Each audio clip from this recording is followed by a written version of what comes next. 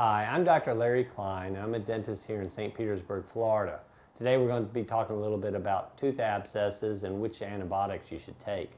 It really depends on the individual, so it really needs to be addressed by the dentist, and you need to go and get a checkup, make sure that you are having what type of abscess you're having.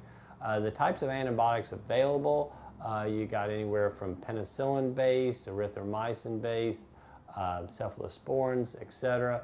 Probably the most common one, if you're not allergic to it, would be a penicillin base. So something like amoxicillin is probably the best one for most people if you're not allergic to it.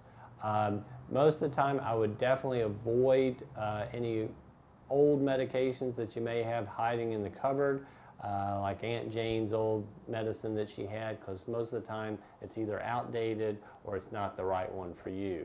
So if you have any questions about which antibiotics to take, definitely see your dentist, get it prescribed from him, and take it as directed.